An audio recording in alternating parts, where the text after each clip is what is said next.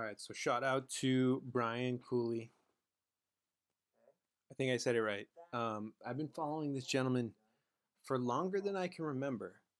I guess this year is a big deal for electric cars. And some of these are actually really cool. New cars with a plug are going to hit the market. You may never see a flurry like this again in your life. So let's run down the 2022 schedule. This might be the most interesting year of them all. That Nissan actually does look really cool.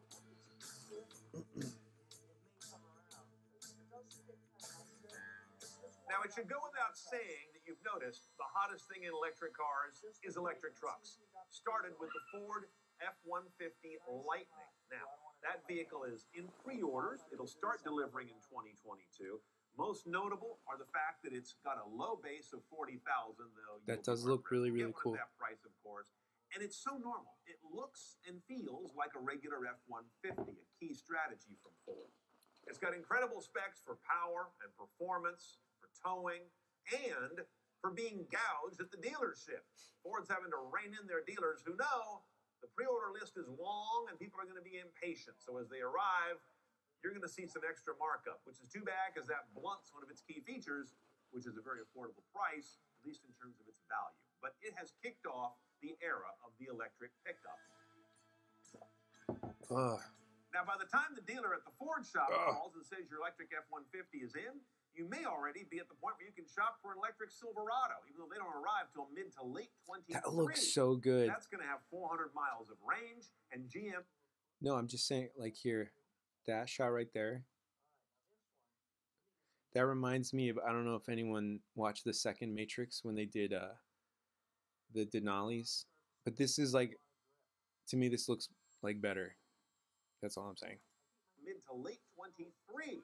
That's going to have 400 miles of range and GM's all-new impressive Ultium battery and electric system. This is completely different from the Chevy Bolt that is currently giving the division a black eye.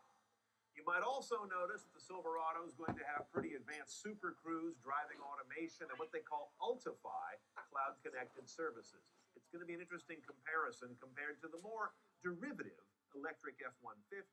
Then you ask, what about Ram? Much further in the future, an electric Ram truck's not expected until 2024, so we have no specs or much to talk about. I think it's right going to be. Now let's get to the alternative. I hope it's cool. Looking a little wobbly as it has in the past. CEO and CFO resigned in 2021 over overstating allegations about the amount of interest they had in their vehicles and perhaps a little bit of a cash issue. And then there's Tesla's Cybertruck, now delayed. Look, I'm actually glad it's delayed because I can't afford to get my Cybertruck right now. So I appreciate that, Elon. Shout out to you, sir. Q1 of 23, a vehicle that you thought was going to be in this video for delivery in 22. And I suspect that Q1 23 is not the last delay we'll see for the Cybertruck. It's okay with me. The longer it takes for that ugly thing to be on the road, the better. I'm getting one. Can anyone make electric more normal than Toyota? Maybe not, but they'd have to have an electric car first. And that will be arriving in the mainstream sense for the first time with something called the BZ4X. I don't get it either. Makes no sense. Who's going to walk in and remember or ask for that name at the dealership? We'll see what happens. I do hope it's available all in one color and not just with those contrasting fenders I see in most photos, which remind me of the cheap black plastic bumpers on the early BMW X3s. When the BZ4X does arrive, though, it's going to kick off a vehicle that's going to be aimed at the sweet spot of the American car buyer, the compact crossover. This will be Toyota's first mainstream battery electric vehicle. They're very familiar with electrification, but it's all been on the hybrid side for the most part. The BZ4X will have 250 miles of range in a front-wheel drive configuration. I believe the all-wheel drive range is still TBD as of today.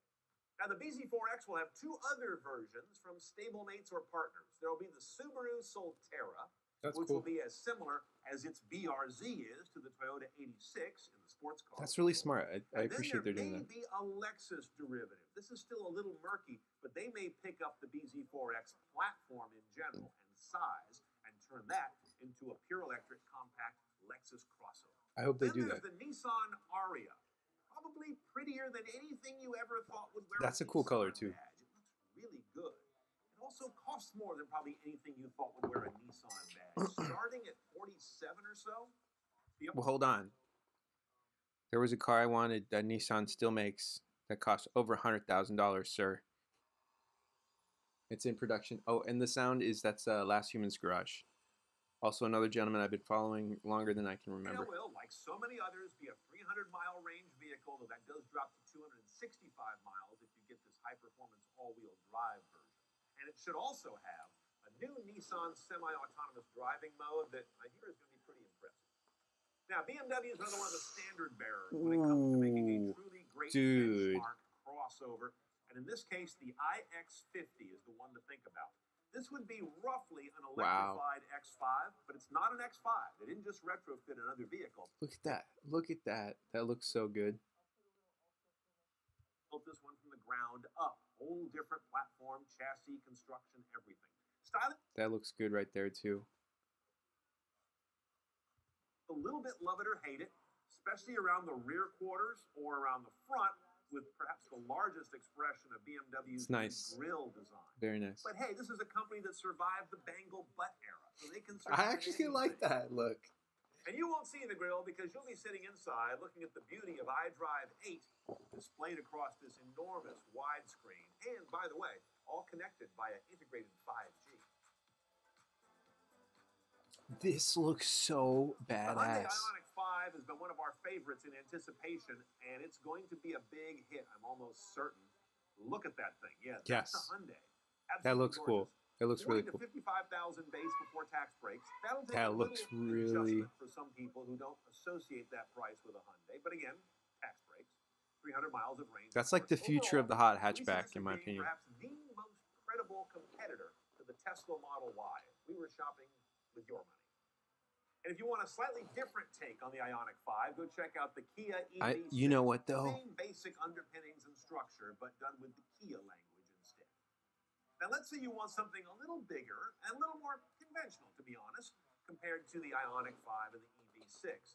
Then you'd look at the Kia Sportage, the 2023 model, which I think carries over some nice design cues from the very premium and popular Kia Telluride. And when it arrives in late 22, with a potential plug-in hybrid powertrain, now it's kind of perfect. Now, when you pull up alongside the next generation of the Mitsubishi Outlander with a plug-in hybrid powertrain, you probably won't even know it. So Mitsubishi nailed it.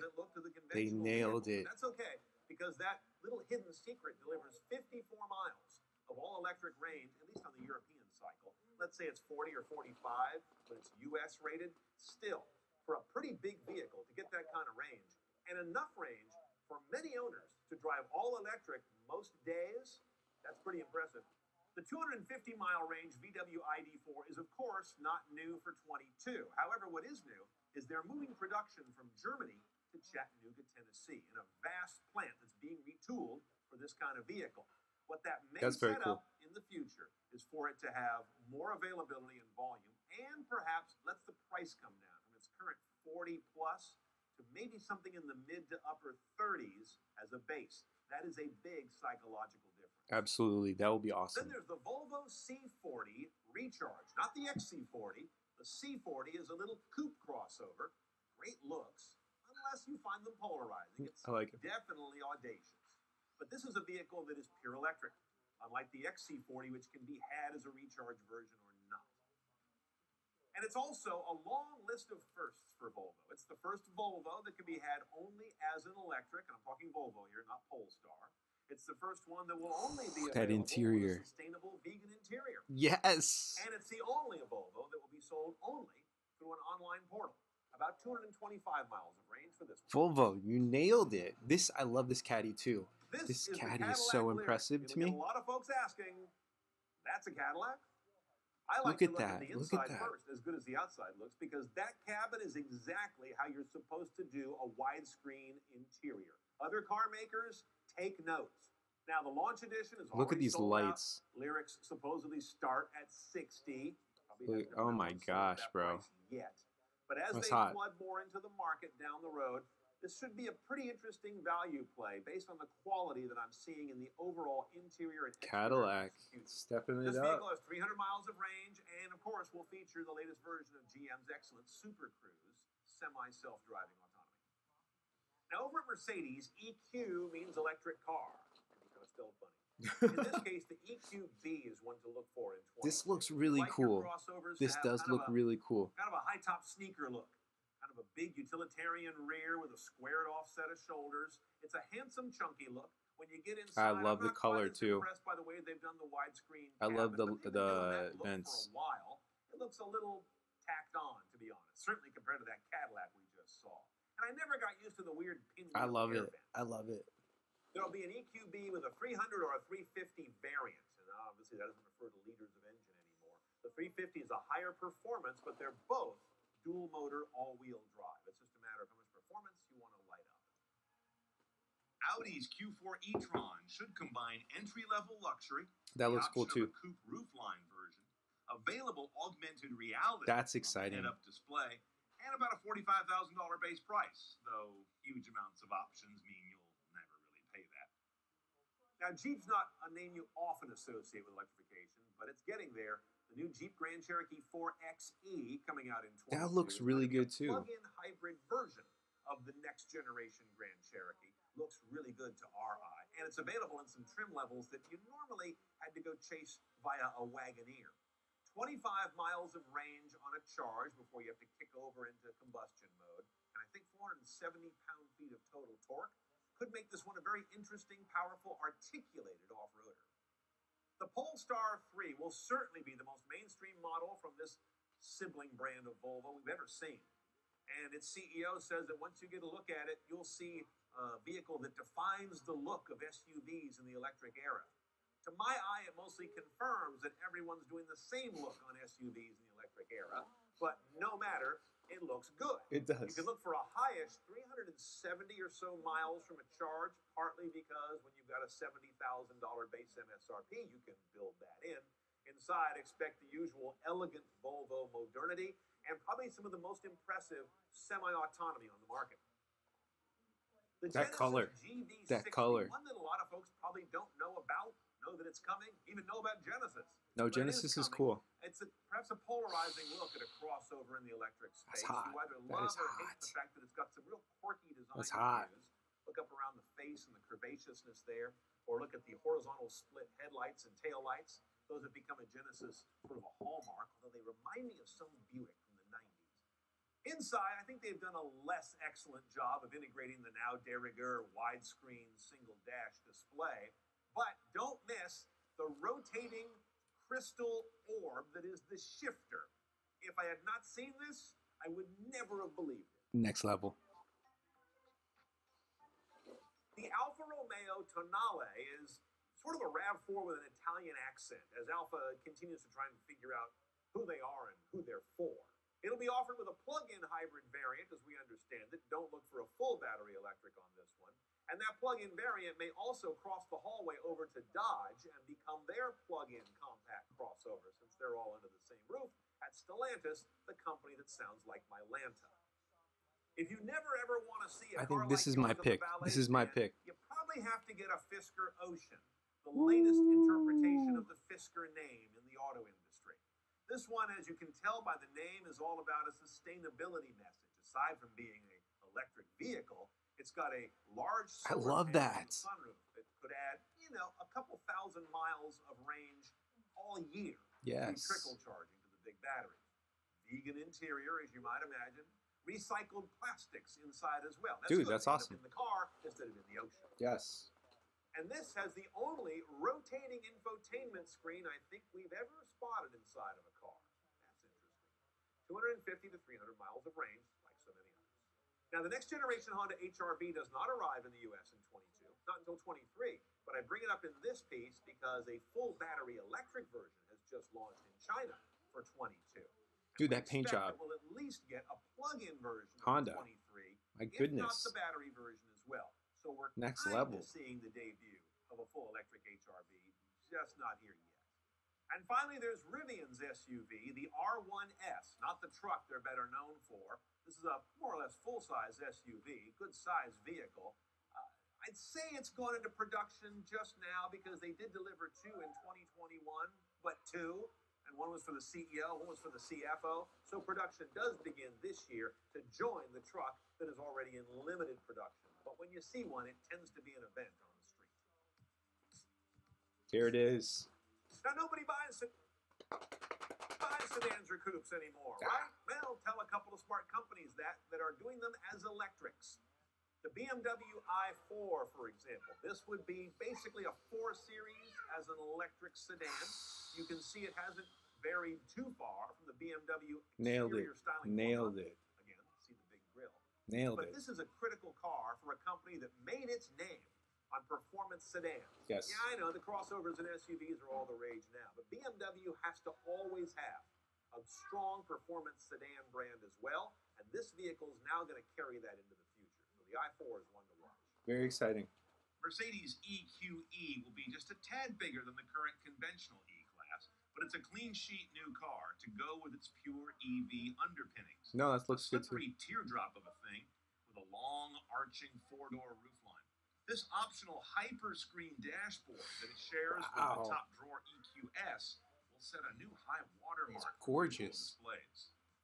The Genesis G8 This looks was good already too. one of our favorite sleeper luxury sedans with conventional power. Absolutely. The full electric version has been launched in China, which indicates we might get it here fairly soon. We'd expect it to have the high 200s in terms of miles of range, and Hyundai's rather smart charging system, which is able to adapt itself to different voltages of fast chargers you may find, allowing you to plug into more of them than maybe another car. Nice. No, that's awesome. Got a couple exotics for you. These are not normally thought of as electric cars, but it's happening there too. The Ferrari 296 GTB returns a V6 to the middle of a Ferrari for the first time since the Dino. We're going back decades. But of course, in this case, coupled with a plug-in hybrid powertrain component. This is a very different situation than the Dino. 820 horsepower total combined, and obviously a significant amount of that horsepower and torque comes from the snap of an electric motor. That's going to be different than getting 820 any other way, and probably more grin-inducing. Yes. As is the beautiful styling on this thing, certainly from the front. I think it's the prettiest thing Ferrari makes this side of the Roma. And finally, Maserati may launch its first full EV in the next generation Gran Turismo, possibly this year. It's so speculative, we don't know what it would look like terribly well. No specs, but we do know what it's going to sound like.